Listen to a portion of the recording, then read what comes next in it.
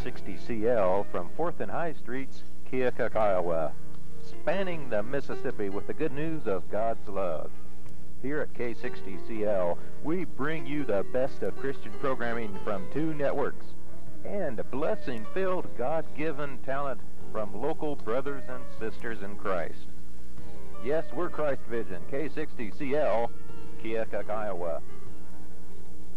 If you have any questions or comments, you can write us at Christvision, P.O. Box 787, Keokuk, Iowa 52632, or call 319-524-4327. Now, back to the program on K60CL, Christvision.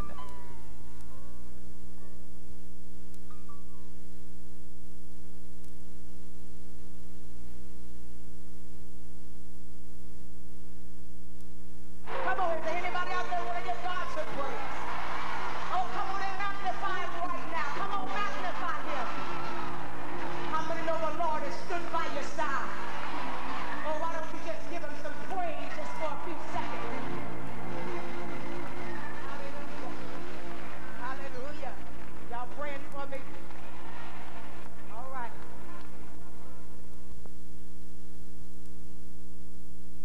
Welcome to Miracle in the Word today. We were coming to you today this evening to our weekly Bible study. Hi, my name is Pastor Tyrone Seay and my wife Sharron Seay. And we just want to come to you and give you a word of what God has given us this week.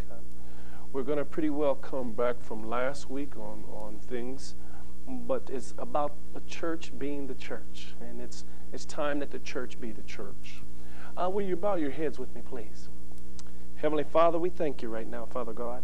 Father God, what we ask that you come and be with us, Lord, and you guide and direct us, Father God, and help us to be what you want us to be, Father God. Help us to remove our flesh and allow our spirit man to speak, Father God. Father God, I ask that you touch each and every member that is here and the viewers that are viewing us, Father God, that yet someone will have a change in their heart, Father God, that they can serve you, Lord.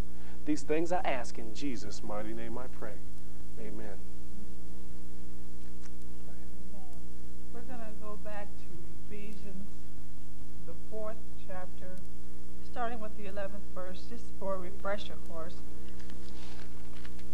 And he gave some apostles and some prophets And some evangelists, and some pastors and teachers, for the perfecting of the saints, for the work of the ministry, for the edifying of the body of Christ, till we all come in the unity of the faith and of the knowledge of the Son of God, unto a perfect man, unto the measure of the stature of the fullness of Christ. Mm-hmm. When we was here last, we discussed how the church, how the people go to church. We give to the church. We have functions in the church. Mm-hmm. But it's time that the church become the church of the Lord Jesus Christ. Amen? Amen. Amen. And we're just, it's a standard we have to live up to that I feel personally in my own life that I have not lived up to. And I can only speak for myself, but even as I speak for myself, I've seen in different areas of my life where even the places that I worshipped in also was not living up to the standing of which God called for the church to be in this day and time. Yes. Amen. Amen. Over in Mark, the 9th chapter, he said that we are the salt of the earth. Mm-hmm. He said, we are the salt of the earth. And if our salt has lost its savor, wherewith shall it be salted? It is thenceforth good for nothing but to be cast out and to be trodden under foot of men. Amen. It says salt is good, but if the salt has lost its saltness, wherewith ye season it, have salt in yourselves and peace on with one another. Amen. Amen. We are the salt of the earth. We're the spice of life, as we would say. The church is. We season the earth with the glory of God. Amen. Amen. Amen. It's good that we need to know that we're the salt of the earth, because God is holding us to be that. He says we are. One thing about salt, it has a function. It has a purpose, and its purpose is for sustaining something for a long period of time. And one thing about salt, it has a flavor to it that it can be used. I meant when you cook, you use salt. The reason why you use salt, because you like the flavor of salt. God loves our flavor. God created us to have this flavor. And if we don't have that salt in us, how can we flavor the earth? How can we help one another if we're not a flavor of ourselves? Over in Matthew, the 28th chapter, starting with the 18th verse, it said, And Jesus came and spoke unto them, saying, All power is given unto me in heaven and in earth. Go ye therefore and teach all nations, baptizing them in the name of the Father and of the Son and of the Holy Ghost, teaching them to observe all things whatsoever I have commanded you. And lo, I am with you always, even until the end of the earth, the end of the world. Amen. Amen. Jesus is telling us, his disciples, his church, the body, to go therefore into all the nations, baptizing in the name of the Father, Son, and Holy Ghost, teaching to observe all things. Yes, yes. That's true. We need to make sure that we're observing and we're teaching and we're baptizing in all three things. Some of us don't want to baptize in all three things. We think that baptism is just one thing, but it's into the Father, the Son, and the Holy Ghost. We just think that we want to be baptized in Jesus only, and it's not it. If we baptize in all three things, then we're into what God has called for us to be. If we're going to be the salt of the earth, we must be the salt of the earth. There's a purpose for the church. The controlling purpose for the local church is to make disciples of all kinds of people. Those who are evangelizing and convert should then be baptized, attesting to the identification with Christ and to the local body of believers. The final phase of the Great Commission is to train the disciples in Christian knowledge and for effective service. Train the disciples in Christian knowledge and for effective service. One thing our bishop told us that we must do in life is be effective and efficient. And that's what God has called for us to be. What good would it be to be effective if you can't be efficient in what you do? You'll spend your whole life trying to be effective, and you could have been efficient and you could have had more people that would listen and come under to what you have to say. It's because of the efficiency that you have presented in what you're doing. So we must be effective and we must be efficient in what we're doing under the knowledge. A church cannot choose one aspect of its responsibility and neglect the other. You can't choose one and neglect the other. You have to do them both. And that's one thing about the church being the church. We can't be part of the church one day and not part of the church the other day. We can't. That's how we are. Yes, and that's how we do our lives. We think that that's God. That's what God has called for us to do, and God has not called for us to do that. That's how we come up with so many denominations. We've taken parts of the word and made them law in our churches, so to speak. Right. And we separated ourselves from the body. Yes. Because we believe in this one thing, not particularly in what you believe in. Even if it's in the Word of God, that's not what we believe. This is what we believe, and this is what we're going to stand on. Therefore, because we believe and you don't, right, then we separate ourselves. Yes, we do. And doing that separation is when we move out of the will of God. We're not doing what God has called for us to do. We're doing godly things. Well, we think that a godly thing is a good thing. That's not what is called for us to do. We must move into the will of God. Excuse me, and to do everything God has called for us to do. We've been doing our own way too long, when we need to know that we are the church. The places where we go is a place of worship. God says He dwells in no place that's built of man's hands. right, He that's doesn't right. dwell there. He dwells in you. So we need to make sure that we become the church, and to walk like the church, talk like the church, and believe that we can make a difference in our lives, in others' lives. We've come too far to allow this to slip through. We've come right. too far to be ignorant in the word. That's right. We've come too far to just want to pick what's good for me and what's not good for me. That's right. We need to take the whole word. And whether it's hard to swallow, that's good. Mm-hmm. That's good, because the Lord chastens who he loves. That's right. So it's good that you have to swallow a bitter pill once in a while. But one thing for sure, you're moving into the will of God. We've gotten away from it, church. We need to let everybody know that we are the church. And through this church God has called for us to be the chosen generation. That's right. The chosen generation. That's right. You are a chosen child of God. That's right. And we need to act like that. And to move into that realm is to know the word, not take bits and pieces of it. Study it. Show yourself approved. And find out what God has for you. What God has for you. Don't allow somebody to dictate to you what your life is. Well, If you allow that, then you're not moving into the will of God.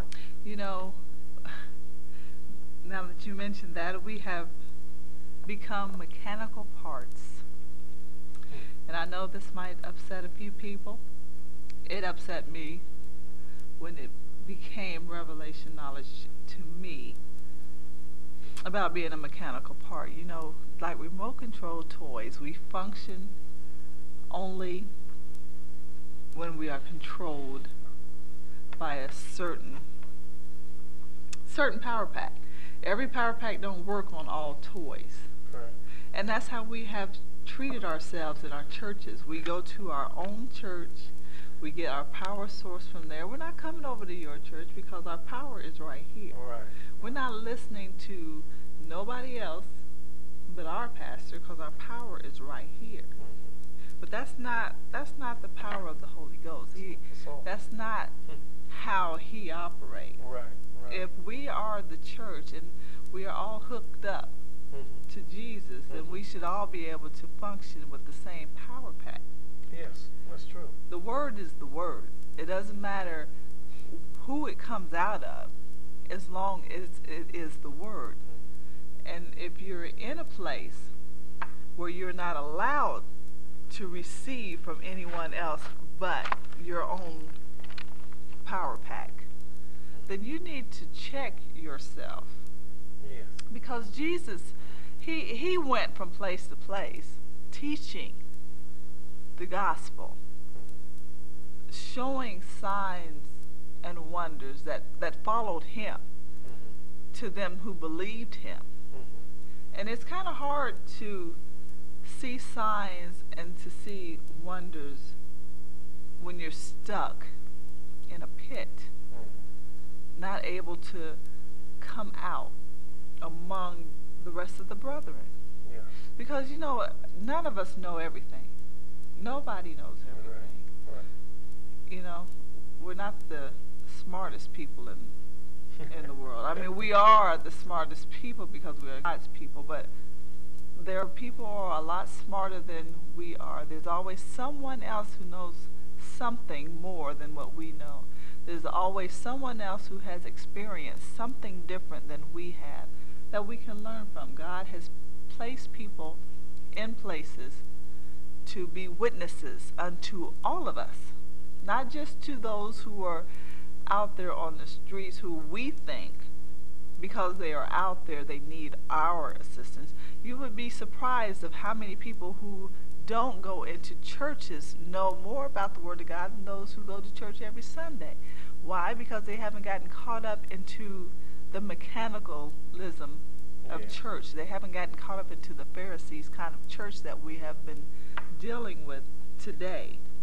Amen. Amen. And it's true that we need to know who we are in Christ. That's right. It says in the Word, try the Spirit by the Spirit. And it tells you that so you can know what direction to go in your life. Not everything is what you think it is, but everything is what God wants it to be. So you're not going to know until you try the Spirit by the Spirit in what direction to be led. The Great Commission is a simple command with 3 steps: evangelism, baptism, and education. Do you hear what I'm saying? To evangelize, you need to go out and evangelize to people. You need to let them know. And to be baptized, you need to be baptized in the Spirit of the Lord. You have to be baptized in the Spirit of the Lord. Amen. And to be educated. It says, study to show yourself approved. We need to educate ourselves so that yet we don't get wrapped up in another man's belief. You need to get wrapped up in Jesus Christ's belief. He will reveal some things to you. He will reveal knowledge unto you. If you're lacking in knowledge, God will give you the knowledge that you need. Yes. But one thing you do, you must seek Him. Yes. You must seek Him. Yes. The Great Commission is the strategy by which a church at Jerusalem stated its community with gospel. And the application, every Christian should determine that his ministry for Christ in the church upholds God's objectives for that instructions.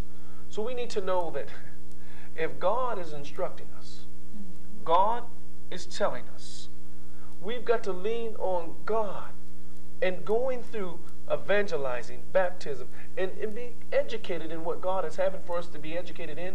We are becoming the church now. We're becoming what God called us to be. He didn't call us to be a computer. He didn't call us to be half the church. He called us to be the whole church. Yes. He didn't give us a half a mind. He gave us a whole mind.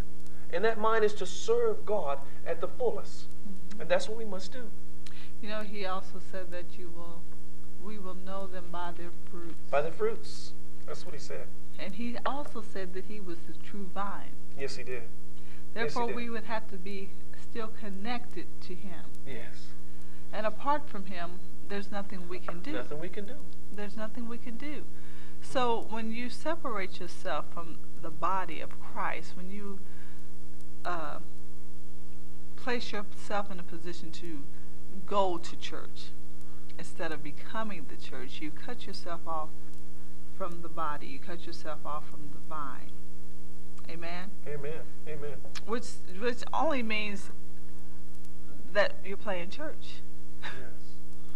You're playing church, and as Pastor Seay said earlier, with no power, with no efficiency, Yes. with no effectiveness. We're Yes. going every Sunday, we're going every Wednesday, we're going every Saturday, we're singing our praises, we're clapping our hands, we're lifting our voices, but we're not affecting anyone. Right. We're not even affecting ourselves. We're having a good time. We've got our exercise for the day. Right. But That's we've true. left the same way we've come in. We wiped the sweat off. Yes. But as soon as we sat down and relaxed, we don't think of the goodness of God. We think of, oh Lord, what am I going to do about this problem now? Oh Lord, it's done come back. You know? Yes. Yes. We never left it at the altar, which He has called for us to do. Every time we enter into His presence, we should leave a gift Yeah. before the Lord. Yeah. He said, enter into His gates with thanksgiving, Yeah. His courts with praise. Right. He said, make your petitions known unto Him. Yes. Yes. And going in to a building, because it's the family building, or it's where our ancestors been going all this time, or that's where all the kids are. Yeah. That's where my child liked to go, or there are younger people there, and they play better music there, and all those little additives. You still haven't mentioned the power of God. We need the power of God. Over in Acts, Yes. the 2nd chapter, starting at the 38th verse. Then Peter said unto them, repent and be baptized, every one of you, in the Amen. name of Jesus Christ, for the remissions of sins, and ye shall receive the gift of the Holy Ghost. For the promises unto you and to your children, and to all that are far off, even as many as the Lord our God shall call. And with many other words did he testify and exhort, saying, Save yourselves from this untoward generation. Yes. Then they gladly received his word, were baptized, and the same day there were added unto them about 3,000 souls. And they continued steadfastly in the apostles' doctrine and fellowship, and in breaking of bread, and in prayers. And fear came upon every soul, and many wonders and signs were done by the apostles. And all that believed were together, and had all things common, and sold their possessions and goods, and parted them to all men, as every man had need. And they continually daily with one accord in the temple, and breaking bread from house to house, did eat their meat with gladness and singleness of heart, praising God and having favor with all the people. And the Lord added to the church daily such as should be added. Amen. They came together on one accord, praying, Yes. fasting, Yes. Yes. breaking bread, fellowshipping, edifying, exhorting, praising. Yeah. They come together from house to house. They did this, That's good. fellowship. Yeah. And that's what we have to do. They became the body. They became one body Right. with one accord. Right. And that's what he says, on one accord and one body. That's when you're moving into the realm of what God has for you. That's right. When God has called for us to repent, a repentance means to change your mind. Repentance means to change your mind. Some of us think that we have to go through a big, long thing. Oh, I got to go home and repent tonight. They got to go home and do a bunch of things. They just need to go in with the simple prayer of asking forgiveness and to change their mind and go forth in what God has called for us.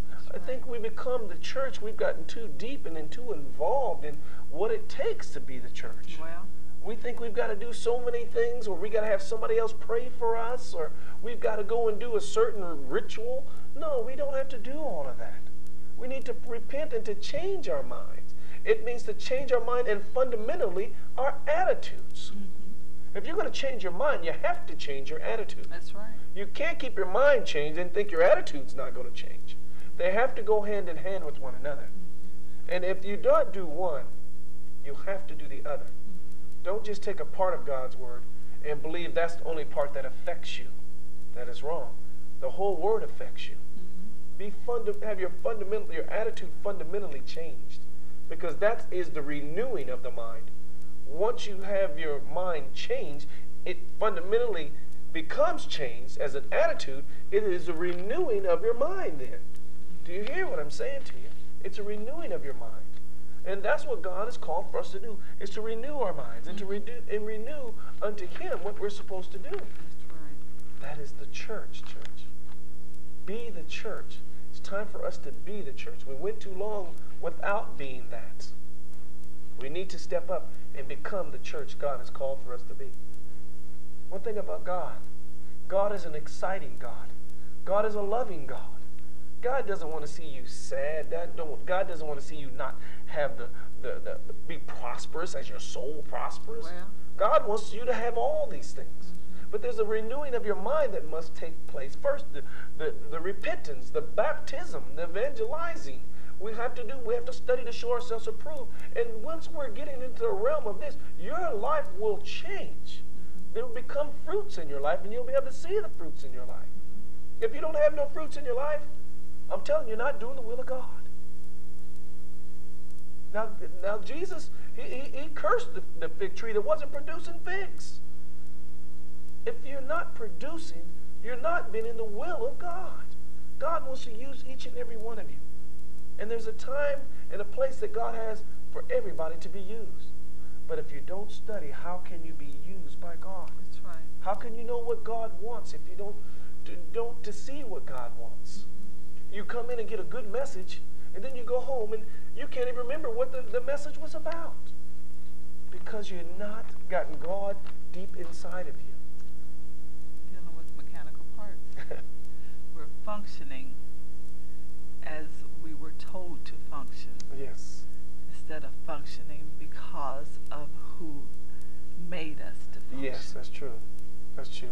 You know, everyone is saying, God bless America. And, you know, we truly want God to bless America. We truly want God to deliver us from this evil that is taking place in our country and over in Afghanistan. Yes. We want the Lord to bless our president and our representatives. We want God to bless us. But, you know, he said in his word in 2 Chronicles, he said, if my people, which are called by my name, shall humble themselves and pray. Humble yourself and pray. And seek my face. Yes. And turn from their wicked ways. Well. Then will I hear from heaven and will heal their land. Yes. He's talking about the church. Yes, he is. When the church turned from their wicked ways. Yes. What are wicked ways? Mechanicalism. Ineffective to the will of God. Yes. Making the word of God of no effect. That's what he says. Turn from our wicked ways. Yes. And seek his face. Yes. He'll heal our land. Yes, he will. It's up to the church to be the church. And until the church becomes the church that God has called for us to be, heaven help us. Yes. That is one thing about this, what she just said, you can't take one part and pray and think, God, that's all God is required. You got to change. And you got to be called unto what God has called for us to do, for him to come and heal our land. We just want to be one thing out of what she read. God has called for it all to go together, not pick one thing. And during this time, church, we've got to do that. Amen. Father God, in the name of Jesus, we do thank you for this time. We thank you, Lord God, for your words of wisdom and understanding. Lord God, we pray that we become the church that you have called for in this day and time. Keep us in your care. Yes, God. Keep your angels wrapped around about us, Lord God. In Jesus' glorious name we give you praise. Amen. Amen. Well, we hope to come to you again next week. And we'll be just in prayer. There's so much here. We just can't touch bases on it all. But we thank God we have an opportunity to say what God has said for us in our hearts. But we ask as viewers, keep tuning into us. And we will keep preaching the Word of God and Bible studying the Word of God. And then we will die that way. For me and my house, we shall serve the Lord. Amen. And I pray that you too. Amen. God bless you and God keep you.